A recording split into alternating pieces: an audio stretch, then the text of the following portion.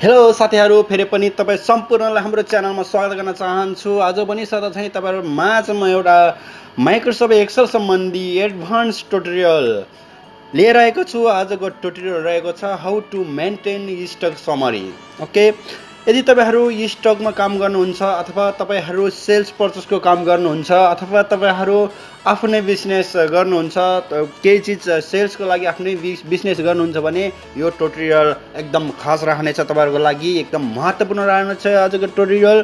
त्यसैले पनि तपाईहरुले यो भिडियो अन्त्यसम्म हेर्न नछुटाउनु होला भन्न चाहन्छु।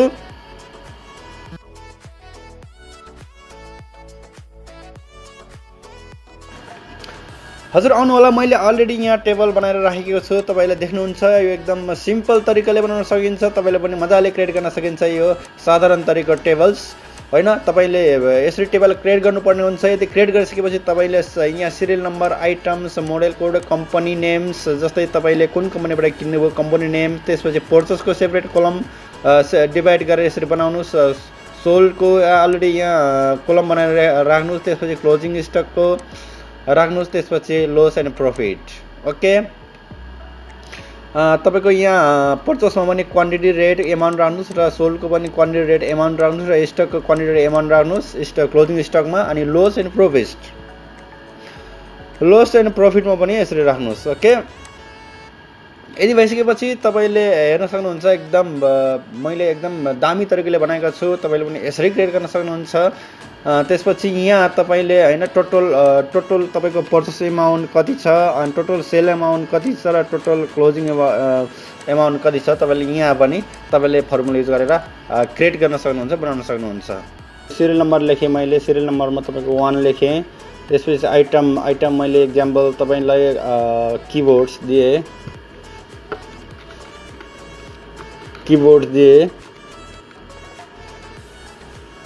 दिए मोडल नम्बर K25 राखिदिएँ। तपाईले जे छ त्यो राख्न सक्नुहुन्छ मोडल नम्बर। मैले जस्ट एक्जाम्पलको लागि देखाउन खोजिरहेको छु।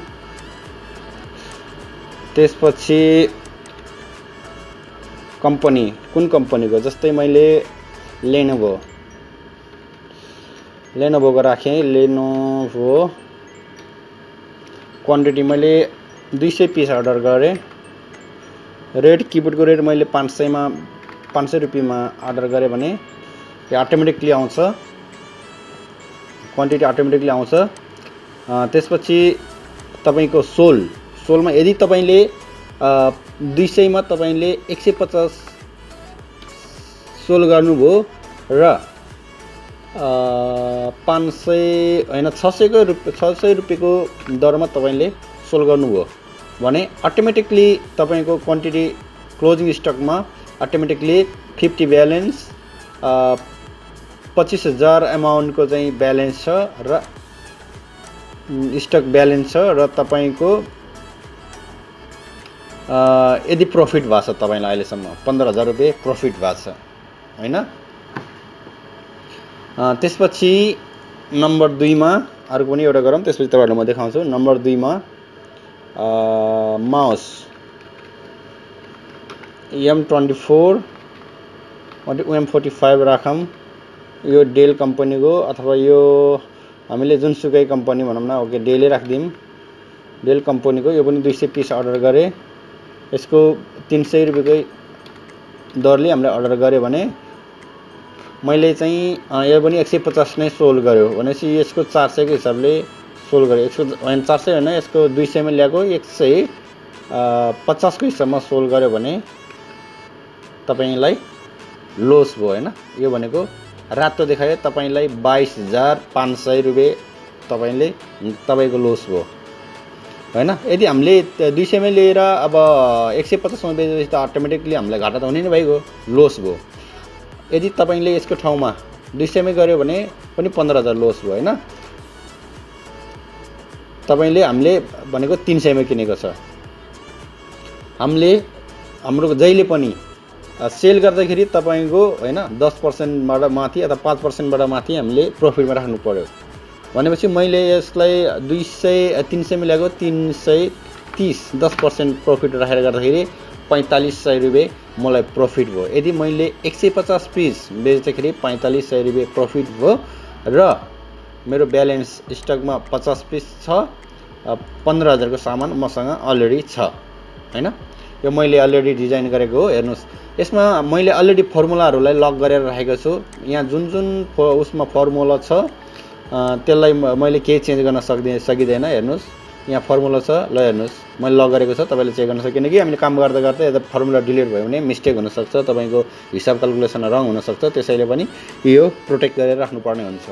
यहाँ पनि मैले टोटल गरेर राखेको छु, टोटल पर्चेस अमाउन्ट। जस्ट यहाँ टोटल पर्चेस अमाउन्ट अहिलेसम्म कतिको पर्चेस गरेँ मैले, 16,000 को पर्चेस गरेँ। हेर्नुहोस् हैन, अटोमेटिकली देखाइरहेछ। टोटल सेल्स अमाउन्ट कति सेल्स गरेँ, टोटल सेल्सको अमाउन्ट पनि यहाँ टोटल देखाइरहेको छ। र total closing amount, total closing balance, यो भनेको ब्यालेन्स हैन, क्लोजिङ अमाउन्ट पनि यहाँ अटोमेटिकली देखाइरहेको छ। यो मैले तपाईलाई स्याम्पल दिएँ। अब भने म तपाईहरुलाई यो कसरी बनाउन सकिन्छ, कुन कुन फर्मुलाले यसलाई युज गरेर यो फर्मेट बनाउन सकिन्छ, तपाईले काम गर्न सक्नुहुन्छ भन्ने विषयमा देखाउँछु। मसँग यहाँ अलरेडी मैले यहाँ फर्मेट बनाएर राखिसकेको छ। मैले यसलाई सबैले डिलिट गरिदिएँ, त्यसपछि म यहाँ अब आइटम नेम राखम 1 मा keyboard same item राखम, keyboard model M25, company names Lenovo राखम। Quantity मैले 500 पिस चाहियो, रेट मैले अब 500 को हिसाबले किन्यो भने तपाईले अब यहाँ अमाउन्ट, तपाईको total amount equal to quantity into तपाईको रेटलाई गरिदिनुस्। त्यसपछि अटोमेटिकली यहाँ आउँछ। तपाईले यसलाई ड्रग डाउन गरेर तलसम्म ल्याइदिनु होला, यहाँसम्म हैन। अब यो भनेको पर्चेसको भयो तपाईको हैन, पर्चेस यतिमै किन्नु। हजुर, यदि भइसकेपछि अब म यहाँ सोलको क्वान्टिटी इन्ट्री गर्छु। सोलमा हामीले 500 पिस ल्याउँदाखेरि तपाईको 300 पिस सोल गर्यो भने, रेट हामीले 500 मा ल्याएको 600 मा सेल गर्यो भने यसको अमाउन्ट अब हामी यहाँ फर्मुला युज गर्छौँ। यसको amount this into quantity into selling rate. Okay, total 18,000 को सामान हामीले सोल गर्यो। 18,000 को सामान सोल गर्दाखेरि अब क्लोजिङ ब्यालेन्स, हाम्रो क्लोजिङ ब्यालेन्स हुन्छ अब equal to purchase quantity minus sale quantity, sole quantity. अब हाम्रो 200 क्वान्टिटी हामीसँग स्टकमा रह्यो भने अमाउन्ट कति अमाउन्टको चाहिँ सामान रह्यो भन्दाखेरि त्यसपछि इक्वल टु तपाईको यो क्वान्टिटी माइनस यो क्वान्टिटी प्लस त्यसपछि हामीले कति अमाउन्ट गरायो भने यो quantity plus purchasing rate.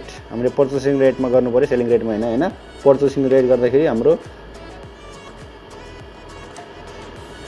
Purchasing rate गर्दाखेरि 1 मिनेट हामीले इन्टु गर्नुपर्छ। यहाँ 700 के रे ओ हैन, तपाईको इन्टु गर्नुपर्ने हुन्छ। यहाँ इन्टु पर्चेसिङ रेट गर्दाखेरि हाम्रो 10,000 1 लाख को सामान हामीसँग रह्यो। यसलाई पनि ड्रप डाउन गरिदिनुस् हैन। 1 लाख को सामान हामीसँग रह्यो। टोटल 25 लाख 2,50,000 को सामान किन्दाखेरि हामीले 1,80,000 को सामान बेच्यौ। त्यसपछि हामीसँग अब स्टकमा भनेको 1 लाख को सामान बाँकी रह्यो। अब लस एन्ड प्रॉफिट को फर्मुला युज गर्नु पर्यो। लस एन्ड प्रॉफिट को लागि पनि इक्वल टु क्लिक गर्नुस् तपाईले। त्यसपछि क्लोजिङ स्टक ब्यालेन्स प्लस त्यसपछि क्लोजिङ स्टक ब्यालेन्स प्लस तपाईले यो सोल्ड को गर्नुस् माइनस तपाईले अब यो पर्चेस को चाहिँ माइनस गरिदिनुस्। पर्चेसिङ ब्यालेन्स अमाउन्ट चाहिँ हामीले माइनस गरिदिनुस्। अब हामीलाई हाम्रो ब्यालेन्स भनेको 30,000 को सामान हामीसँग सरी हामीलाई प्रॉफिट भनेको 30,000 प्रॉफिट भएछ हैन।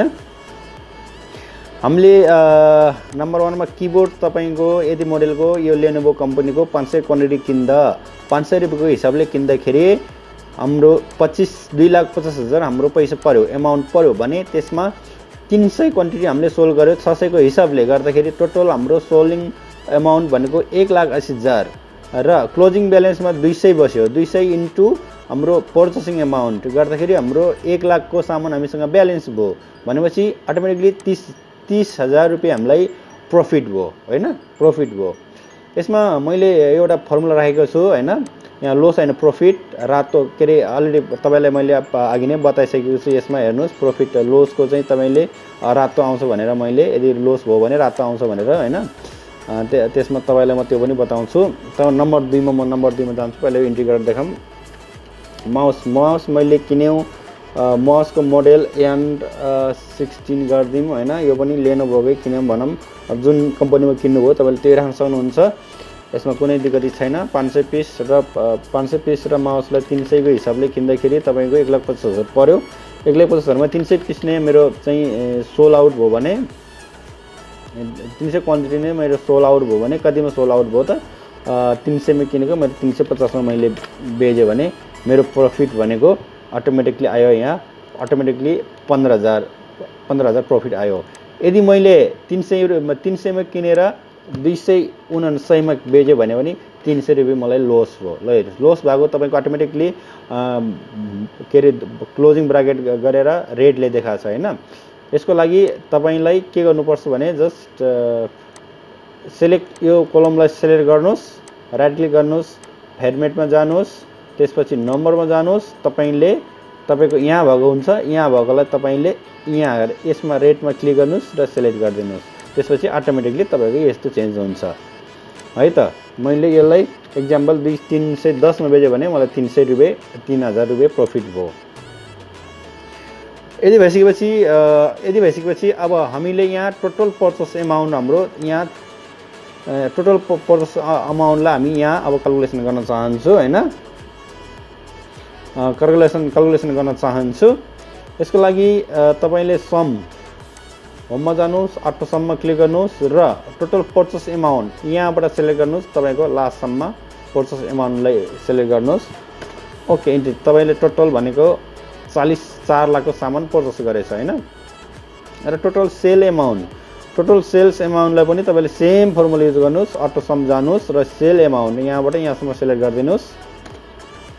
सेल एमाउन्ट तपाईले 2,73,000 को मटेरियल्स तपाईले सेल्स गर्नुभयो हैन र अब क्लोजिङ एमाउन्ट्स म पनि सेम फर्मुला युज गर्नुस् अटो सम जानुस् र क्लोजिङ एमाउन्टमा पनि तपाईको टोटल तपाईको 1,60,000 को एमाउन्ट तपाईसँग टोटल छ।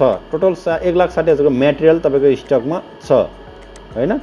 तपाईले टोटल सामान 4 लाख को सामान पर्चेस गर्नुभयो र 2,73,000 को सामान तपाईले सेल गर्नुभयो भने तपाईसँग 1,60,000 को चाहिँ मटेरियल तपाईको स्टकमा ब्यालेन्स छ। हजुर यसरी तपाईले पनि तपाईको स्टक समरी तपाईले मेन्टेन गर्न सक्नुहुन्छ। स्टक ब्यालेन्स तपाईले मेन्टेन गर्न सक्नुहुन्छ चेक गर्न सक्नुहुन्छ रेकर्ड गर्न सक्नुहुन्छ हैन।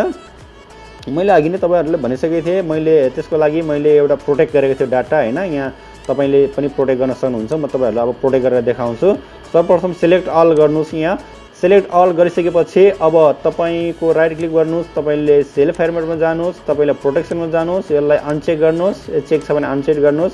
मैले अनचेक गरे त्यसपछि तपाईले होममा जानुस् फेरि पनि तपाईले फिल्टर फाइन्ड एन्ड सिलेक्टमा जानुस् तपाईले त्यसपछि तपाईले go to स्पेशलमा जानुस्। Go to special गरेपछि तपाईले यहाँ यस्तो बक्स देख्नुहुन्छ त्यसपछि फर्मुलामा सिलेक्ट गर्नुस् तपाईले ओके गर्नुस्। तपाईले फर्मुला मात्र जहाँ फर्मुला लागेको छ त्यहाँ मात्र तपाईको सिलेक्ट भयो। त्यसपछि तपाईले जहाँबाट एक ठाउँबाट यहाँ सिलेक्ट भएको ठाउँबाट राइट क्लिक गर्नुस् त्यसपछि फेरि फर्मेटमा जानुस् त्यसपछि लग गर्नुस्। लग गरिसकेपछि ओके गर्नुस्। यदि भएर मात्र प्रोटेक्ट भएन हाम्रो डाटा हामीले अझै पनि प्रोटेक्ट गर्न पासवर्ड लाउनु पर्ने हुन्छ। त्यसको लागि तपाईले रिभ्यूमा जानुस्। रिभ्यूमा गइसकेपछि सिट प्रोटेक्ट सिटमा जानुस् त्यसपछि तपाईले यहाँ पासवर्ड राख्नुस्। मैले एक्जाम्पल 1 2 3 राखे ओके गरे फेरि डबल माग्छ रिपासवर्ड इन्टर गर्नको लागि माग्छ गर्दिए। अब भने तपाईहरुले हेर्नुस् यहाँ क्लिक गर्नुस् यहाँ क्लिक हुँदैन हेर्नुस् क्लिक हुँदैन सेभ गर्नुस् तपाईको यो डाटा अब क्लिक हुँदैन हेर्नुस् यहाँ क्लिक हुँदैन तपाईको जहाँ फर्मुला छ त्यहाँ क्लिक हुँदैन।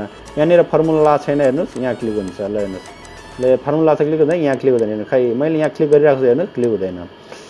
अब तपाईले चेन्ज जे पनि डाटालाई यसरी नै इन्ट्री गर्दै जान सक्नुहुन्छ। तपाईले जस्ट आइटम नेम चेन्ज गर्नुहोस्, मोडेल अनि कम्पनी, युनिट प्राइस, त्यसै फर्मुला भनेको तपाईको अटोमेटिकली यहाँ सेभ भएर लग भएर बसिरहेको छ। अटोमेटिकली तपाईको फर्मुलाले काम गरिरहेको हुन्छ। यो 100% एक्युरेट, करेक्ट, राइट छ। तपाईले एकदम सजिलो तरिकाले आफ्नो कामको लागि आफ्नो कुनै तपाई अथवा हैन स्टोर, अब तपाईसँग किराना पसल छ भने कुनै चीजमा एनीथिङको लागि तपाईले एकदम सजिलो र सरल तरिकाले ट्रिक्स युज गर्न सक्नुहुन्छ।